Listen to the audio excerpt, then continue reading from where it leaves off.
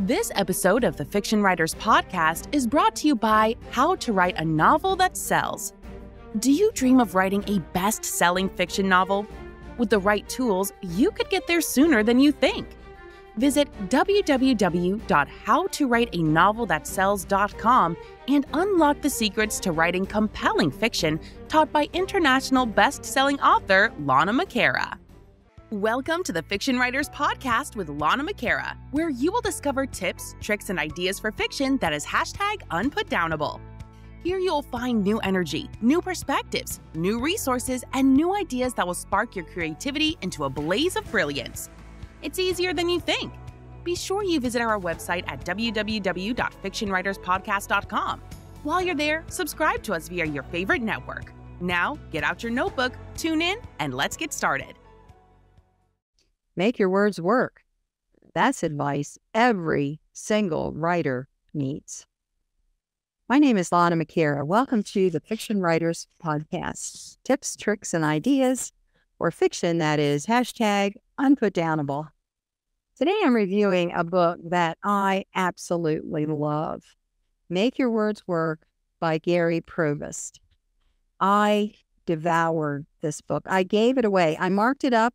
It was full of bookmarks in different places. I gave it to my sister because she was writing a book. And then I went and bought myself another copy for me to mark up again. This book is full of nuggets. It is a practical writer's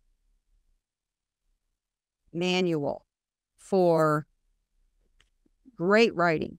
Not good writing, great writing. There are some tricks and tips that we don't get in English class, but Gary has put them in the book, and I recommend reading it cover to cover multiple times. You need to buy this one and mark it up, and then you need to absorb. When he says make your words work, one of the main principles in the book is that every word has a job, and if you have extra words in your book, in your novel, you're actually diluting the message and making it weaker, not making it better, making it weaker. And there are so many principles in here on point of view and all these different facets of writing. But I want to just read to you the first paragraph of the introduction. It is so incredibly powerful. Writing dreams do come true.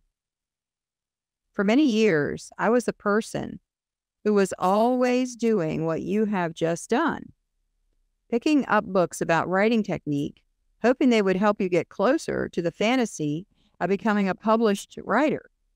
I was a dreadful writer. I really was. But in the past 15 years, I have published 5 novels, 5 books for writers, a sports book, 1,000 magazine articles, short stories and newspaper articles, 2 poems, 4 true crime books, one of which was made into a movie. I have won the National Jewish Book Award without being Jewish, and I came close to being the new Ann Landers without being female. In my 20s, I couldn't even get a word published. Now my writing dreams come true for me every day. You can learn this. I was not a good writer when I started. I was an academic writer because I had just been through college and I had been doing all of those academic papers, and my writing was stilted and dry and lifeless. It took me years to find out how to put emotion and connection to the reader into my writing. You can learn, but you need to apply yourself. So pick up this book, Make Your Words Work, and apply yourself to it.